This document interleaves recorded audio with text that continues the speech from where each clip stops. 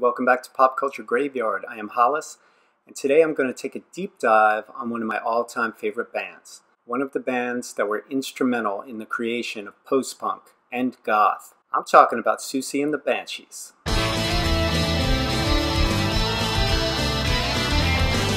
Alright, so I chose to focus on Siouxsie and the Banshees because in just 4 days, September 20th, it will be 44 years since the Banshees played their very first gig. That gig was at the 100 Club, which was at 100 Oxford Street. It was a 2-day punk festival headlined by the Sex Pistols, The Clash, and Subway Sect. And then low on the bill was Siouxsie, with a Z, and the Banshees. And the Banshees at that point were Steve Severin, her partner in crime, on bass, and Marco Perroni on guitar. Marco would later play with Adam and the Ants. And a very young Sid Vicious on drums. They played only a few songs, one of which was The Lord's Prayer set to music. So it was somewhat of an inauspicious beginning for a band that would have one of the most influential and creative careers in music. The Banshees formed out of a small group of friends that would hang around the Sex Pistols. They were known as the Bromley Contingent. Anyways, Siouxsie Sioux and Steve Severin began gigging with different people. Before long, they settled on drummer Kenny Morris and self-taught guitarist John McKay. The band built up a great live reputation. Their reputation was further enhanced by a stellar John Peel session in which they tore through their early live set. On August 18th of 1978, the band put out Hong Kong Garden, one of the best singles that the punk scene ever produced. It features super inventive guitar work from John McKay, and even though the band is very young, it's one of Siouxsie's finest vocal performances. In November of 1978, the band put out their debut album, The Scream. This album is just transcendent. Few albums can claim that they gave birth to post-punk. This is one of them. This album is opened by a very strange track, Pure. It's pretty much an introduction to the fact that what you're about to hear on the rest of this album is otherworldly. Jigsaw Feeling properly starts the album. Send me forward, say my feelings, but all the signals leave me reeling. Jigsaw Feeling, right there. This is music for people sitting alone in their bedroom crying while it's raining. And we all do that. I'm tearing up just talking about it. Overground has a guitar riff that is very unconventional, and it's incessant and haunting. It will stay with you. A lot of the songs on here stay with you. Carcass is as bloody and harrowing a track as anything Gwar put out. There's a cover of the Beatles' Helter Skelter on here, and right from the beginning, they let you know that they're not afraid to do cover songs, and they make it their own. Their version is so unique and off-kilter that it almost makes the Beatles' version sound tame by comparison.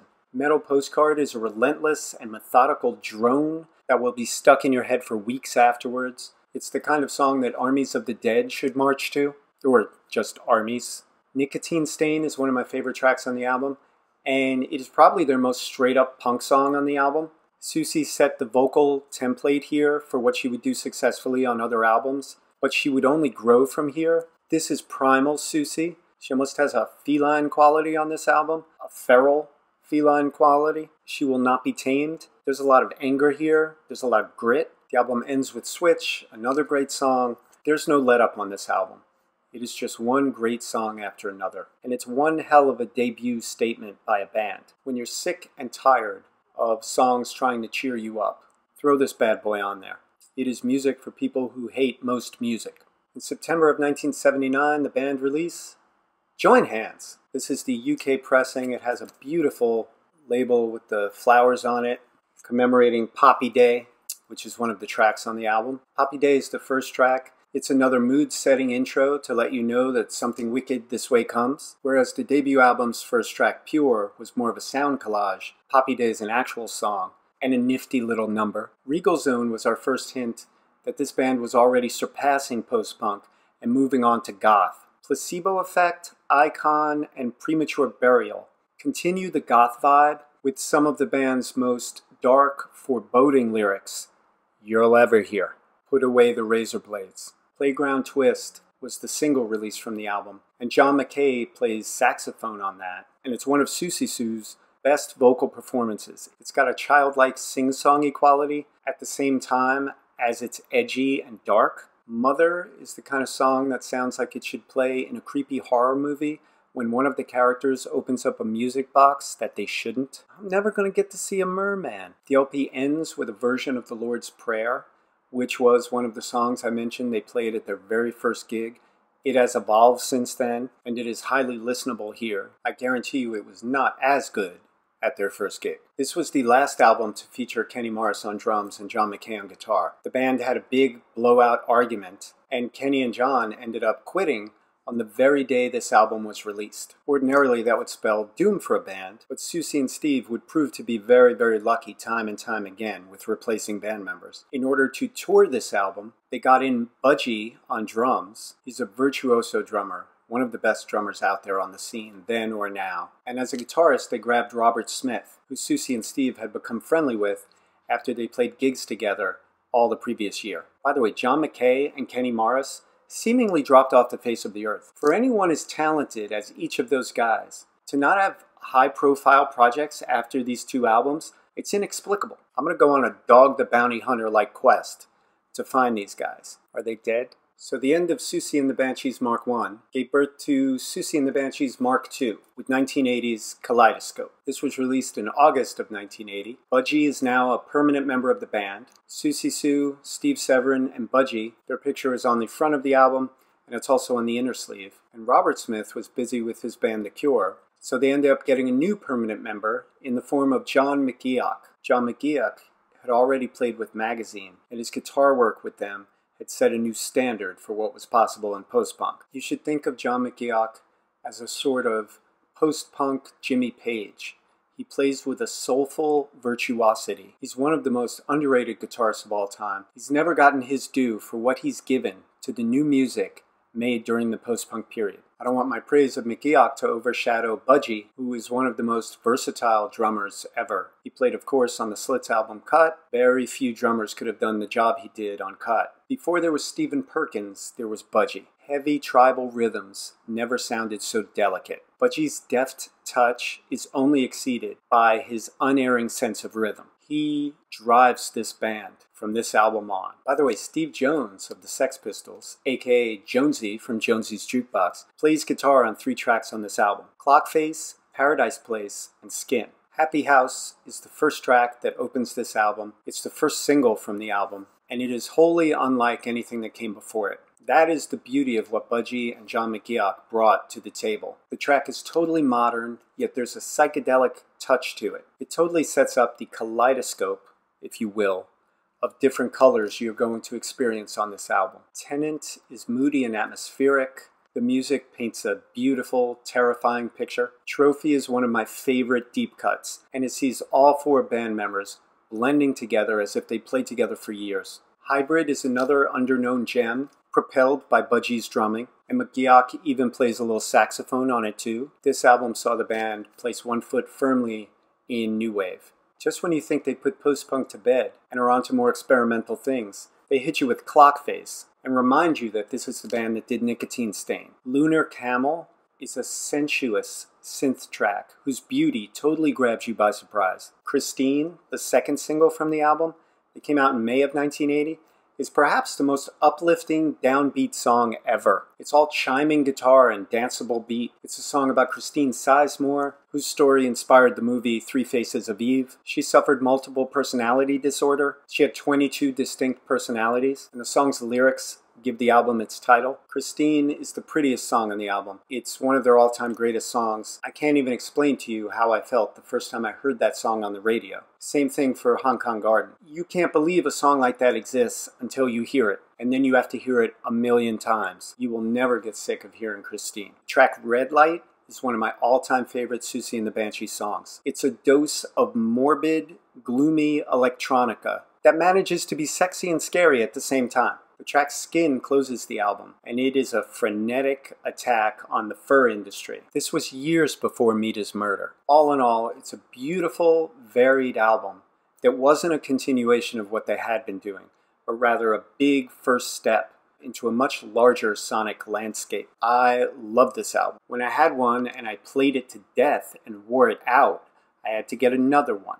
And if this wears out, I'll get another one. It is one of my two favorite Siouxsie and the Banshees albums. Speaking of which, June of 1981 brought Juju. This is some good Juju. As I said, it's one of my two favorite Siouxsie and the Banshees albums. I can't tell, they keep jockeying for position, which is my favorite at any moment, but this is a perfect album. It opens with Spellbound, which is perhaps John McGeoch's greatest guitar work, and that is saying something. From beginning to end, this album is a tasty goth sandwich. Into the Light is a rhythmically complex track, yet at the same time it sounds so simple and sweet and easy on the ears. Arabian Nights is a top 5 Siouxsie and the Banshees track for me. It's epic and cinematic, yet its chorus is so pretty that it grounds the entire song and makes you forget that you're hearing lyrics like "veiled behind screens, kept as your baby machine, whilst you conquer more orifices of goats, boys, and things."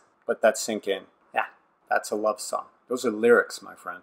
Halloween and Monitor and Night Shift are 3 of the greatest goth songs ever recorded, with the perfect mix of dark imagery and colorful arrangements. Monitor, in particular, has an almost industrial edge to it that shows you just how heavy Siouxsie and the Banshees could get if they wanted to.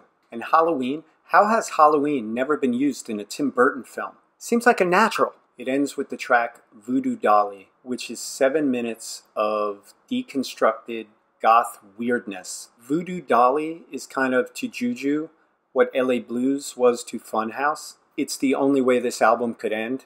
This beautiful, tragic, clattering collection of songs just sort of slows down and dies. This is a gloomy, irresistible, beautiful bruiser of an album. 1982 brought A Kiss in the Dreamhouse. It starts off with Cascade, and yet again for Siouxsie and the Banshees, the first track perfectly sets the table for the tone of the album to come. Lush, romantic, tragic, and beautiful. The track Obsession combines the best elements of torch songs and murder ballads. She's a Carnival sounds like it could have been on Juju. The layered rhythms are balanced perfectly with Siouxsie's double-tracked vocals, and the result?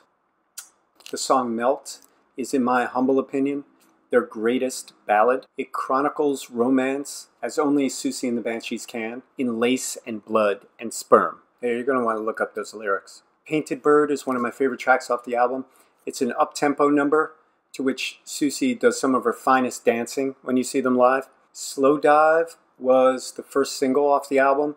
It's an irresistible track. It's heavily rhythm-based. There are strings on it that would scare even Bernard Herrmann. John McGeoch is doing all sorts of interesting things that I can't even put my finger on. This whole album blends goth with neo-psychedelia, and the results are stunning. This breathtaking album was John McGeoch's last with the band. He suffered a nervous breakdown. He collapsed on stage, actually, when they were in, I believe, Madrid, and he had to be replaced. So this ends the classic Mark II era of Siouxsie and the Banshees. So Siouxsie and the Banshees didn't just lose a guitarist, they lost one of the best guitarists on the scene. They also had quite a lot of dates left on their tour. So in stepped their old buddy, Robert Smith of The Cure. This live album captures his time with them. This was his second stint with the band. These are live versions of most of the songs from Juju and A Kiss in the Dreamhouse. In retrospect, this album plays like a greatest hits. Robert Smith brought a lot to the table. He found new and interesting ways to interpret John McGeoch's material, and he also played a lot of keyboards on this album that took the arrangements of songs in new directions. So this is a very interesting album for many, many reasons, if you're curious about this era of Siouxsie and the Banshees. And I highly recommend you check it out. It's a double album, so there's plenty of tracks here for you to fall in love with. In June of 1984, the band released Hyaena. This is the only studio album on which Robert Smith is a full member of the band. Robert was on hiatus from The Cure. The band had just released the very harrowing album Pornography, and his bass player Simon Gallup had just quit. So Robert very much needed a change of pace, and he was happy to join the Banshees. So Robert Smith is here. On some tracks, he's very inventive and very much in the forefront. But on most of the tracks, he's sort of happy to blend in and to find his place. The real star on the album is Budgie. He drives this entire album. Most of the songs start out with him. Budgie is to drums what John McGeoch was to guitar. The opening track, Dazzle, uses actual orchestral players.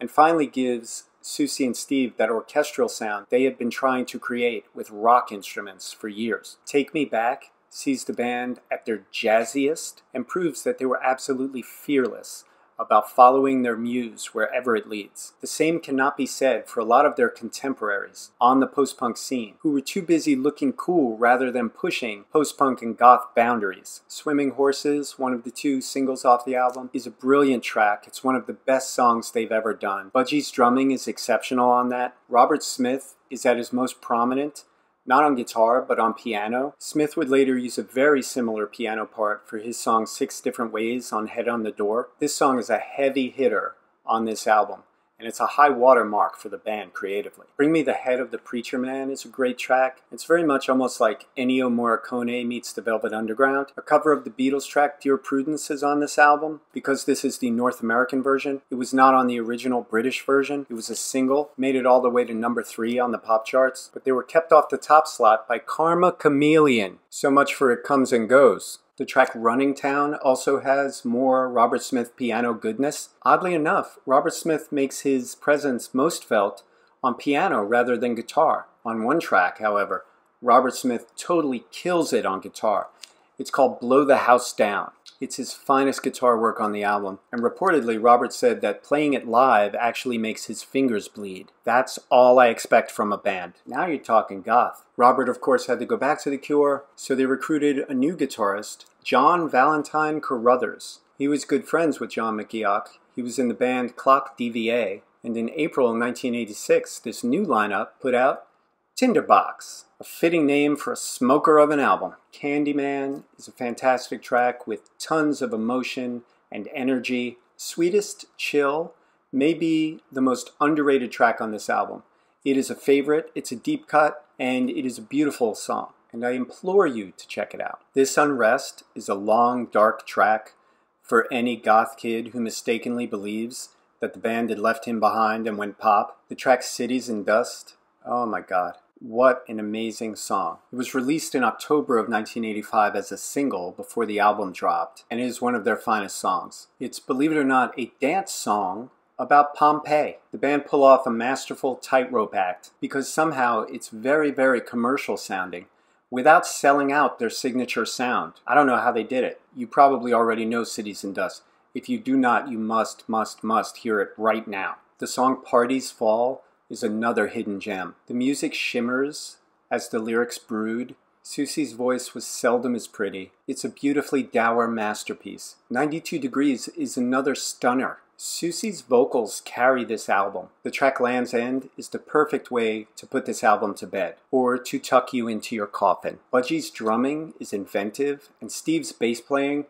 drives the song. This is another stunner of an album. The band dropped their Bowie Pinups. It is a collection of cover songs. They do wonderful renditions of most of them. They cover a lot of songs that were influential to them. They love Sparks' This Town Ain't Big Enough for the Both of Us, and they do a very, very fun version of it. They cover Iggy Pop's The Passenger. I'm a big fan of that cover. I used to spin it every time I would DJ, and people would always come up and be like, what the hell is this? Where is this from? In a good way. This Wheel's on Fire by the band, another great version of another great song. They cover Gun by John Cale and make it their own and imbue that song with a seductiveness that is lacking in the original. They do Little Johnny Jewel by Television.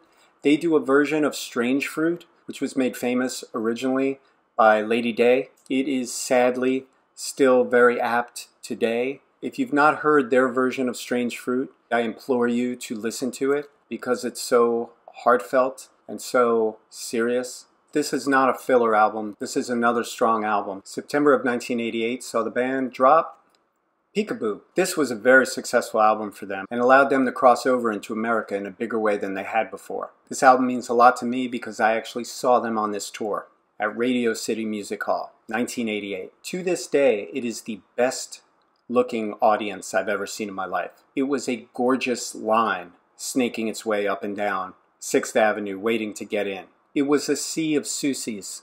Can you imagine such a thing? And I'm not talking they all tried to look like one era of Siouxsie.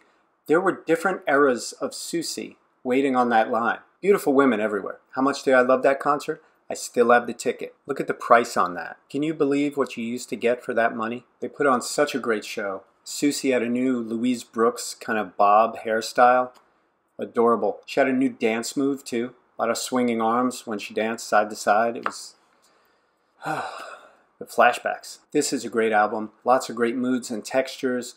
They kept some of the dance element, but they didn't sacrifice any of their edge. They released a couple of singles from it. One was Peekaboo, which took over the planet. This shot up to #1. If someone only likes pop music and they're like, I don't know if I'll like Siouxsie and the Banshees, you play them Peekaboo. They'll like it. And on the back, you can cut out a mask, put some string through it, and you can wear it. No one ever did that. That didn't stop them from designing this. This was single #1. Single #2 was The Killing Jar, and this only went to #2, so it couldn't quite outshine Peekaboo. The Killing Jar might be my favorite track on the album. It is a perfect song. It blends old Siouxsie and the Banshees with new Siouxsie and the Banshees effortlessly. Song Scarecrow is good on this, Carousel. It's a very strong album, but I want to point out The Last Beat of My Heart. It is a slow burn of a track. The Last Beat of My Heart shows that their goth heart was still beating strongly. Very big fan of this album. Siouxsie and the Banshees don't have any weak albums, but these were the eras of the band that I wanted to focus on. The eras of the band that spoke to me personally, which is a lot more Siouxsie and the Banshees and not quite as much Siouxsie solo, which I kind of take the last two Siouxsie and the Banshees albums to be. Finally, if you want to fall in love with Siouxsie and the Banshees, the best way to do it is probably the original way a lot of people did it, and that's with Once Upon a Time, the singles collection. Hong Kong Garden, Happy House, Christine, Spellbound, they're all here. This is a fantastic compilation that will never be improved upon. All of the early great Siouxsie stuff is here. It's a great toe-in-the-water album, but it's also great for completists after you get all of these studio albums. So I highly recommend this. That's it for this week of Pop Culture Graveyard. I hope you enjoyed this deep dive on Siouxsie and the Banshees. If you liked this episode, please hit the subscribe button, and I'll see you next week with some more cool stuff.